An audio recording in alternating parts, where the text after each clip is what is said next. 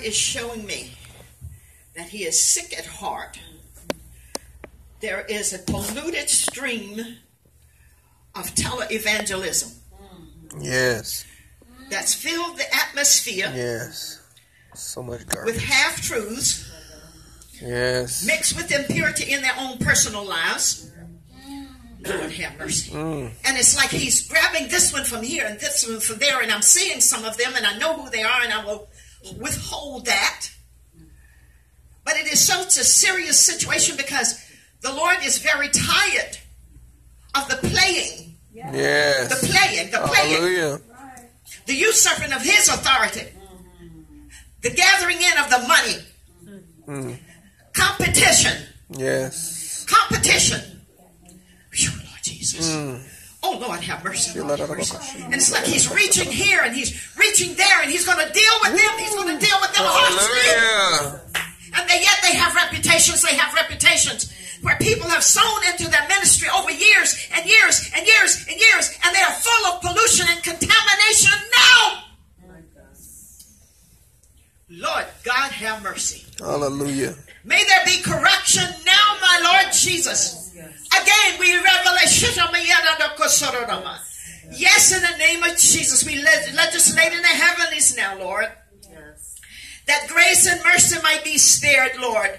But sit them down, Lord God, until they deal with their own situations, my Lord. Yes. Oh, God, I heard you say repentance before restoration. Ooh. My Lord Jesus. Now, my Lord Jesus, we purpose, Lord God, to contend for their souls, Lord God. And Lord Jesus, we repent for those who have been turned away, Lord God. Yes. Turned away, Father, because of the lives that have been portrayed and all of the evil, Lord God, that has gone over the airways, Lord God, my Lord Jesus, and has turned many people against even coming to church anymore, yes, Lord. So right now, Lord God, we stand in the gap, pleading, Lord God, for your mercy and your grace. For all of those, Lord Jesus, who have gone astray and they're absolutely in the apostasy state. Yes. So right now, in the name of Jesus Christ, the Lord, yes, Lord Jesus, we ask for a special potion, Lord, a special potion and portion of your grace, Lord, to those who have become disenchanted and discouraged and fallen away, Lord, that you would pull them back in by your neck, oh God, in the name of Jesus Christ the Lord. Lord Jesus, we ask, oh God, for your special mercy and your special grace now, Lord Jesus. Amen. Amen. Amen. Criticizing someone else in the ministry. Now, I want you to understand something. Don't be guilty of that. Every one of us will stand before God on our own. And it's none of your business whether you think that person is right or wrong. If you think they're wrong, then do what she did, and that's just pray for them. Amen. The Holy Spirit will convict them. That's it. But don't go talking about them. That's right. Gossip is gossip. When I opened up my email this morning and saw that, I had to pray for the guy who sent it. Amen. Now, I didn't pray for the person that was being criticized, though I will. But I had to pray for the man who sent it to me, because he's committing a sin that he doesn't even realize he's committing, or else he thinks he's too godly. And I don't mean to be unkind in that statement, but sometimes we think we're so right with God that we can say anything and get away with it. That is not true. God will hold us accountable, not only for the things we say, but the thoughts we think. Amen. Now, Father, I'm so thankful for this morning. I know this has been so different, but I'm glad for different. Yes, Lord Jesus. I'm glad, Holy Spirit, that you were free to come. Hallelujah. And what you, the Father, wanted done this morning in this room. And so, God, and I pray for those of our body that aren't here today, and some because I know they're not well, and I ask you to minister to them and bring healing to them right now. Yes. But Father, I pray that somehow the Holy Spirit will communicate the same thing that we've been experiencing in this room that they will experience in their lives, Yes. wherever they are. And that, Father, they too will take up the passion for the lost family members or friends or whatever. But that, God, you will do something to change lives. Yes, Lord Jesus. Now, in a moment, we're going to have communion.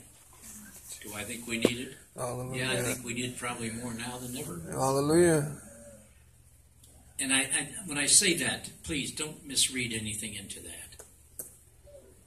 Because I pray that every time we take it, you confess sin before you take it. Because Yes. Paul's very quick that if we don't, we drink damnation to our own soul. And so that as we do it, I want you to open your heart. But what I want you to do this morning or this afternoon, I'm not even sure what time it is, but that's beside the point. Amen.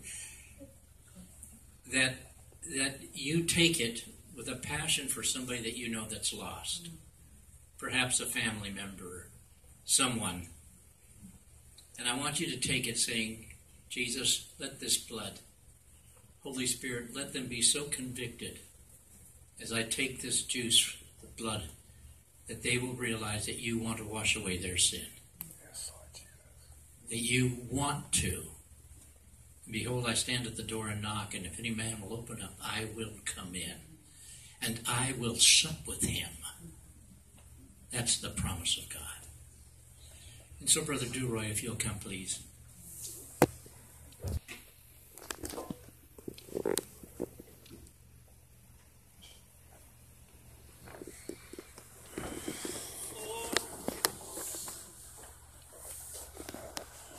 Thank you,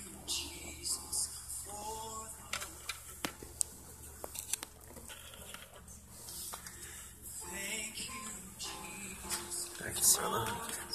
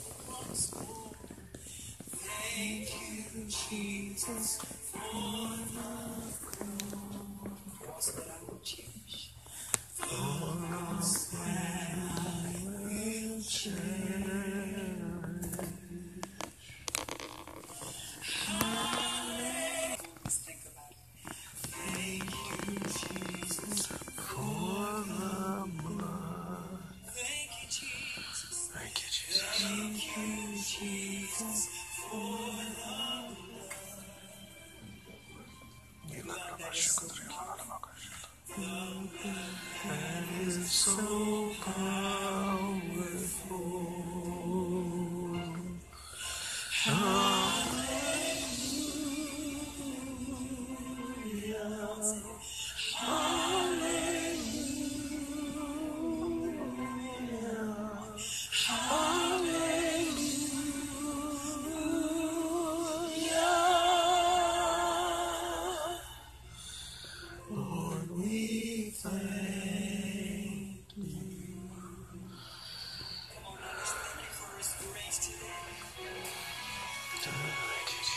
Thank you, Jesus, for your grace. Think about His grace today. Thank you, Jesus. Thank you, Jesus, for your grace. Thank you, Lord. Thank you, Jesus, for your grace. Hallelujah. Your grace is so amazing. Hallelujah. Hallelujah. Jesus, you came and bore in your body stripes, abuse, violence. And your word tells us that by your stripes we were healed. And I speak, Lord, right now for anybody in this room that needs a healing. And I speak that over Anna right now, that God, healing takes place in Jesus' name. Because of the stripes that Jesus, you bore in your body. And as we take this wafer this morning, we do it a symbol of your body, Jesus, because it was beaten and bruised just for us so that our sins could be washed away. Thank you, Jesus. And I thank you as we take this wafer for the body that was given for us in your name, Jesus. Amen.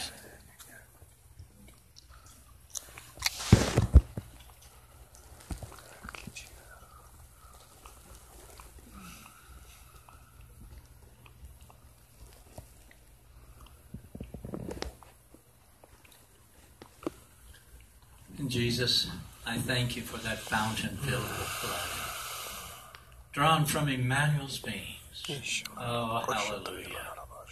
That sinners can plunge and find their sins washed away. And as we take this cup this morning, Lord, I just pray that there will be forgiveness that we need. If we have to forgive ourselves, that we'll find the grace now to do it. If we have to forgive somebody for the wounds they inflicted, that right now, as we take this, we forgive that person. And we're going to walk out of here having forgiven and having received from you, Lord, the forgiveness that we need. Thank you, Jesus. Thank you. Great is your faithfulness. Thank you, Jesus. And we receive this now in your name, Jesus. Hallelujah. Amen. Amen.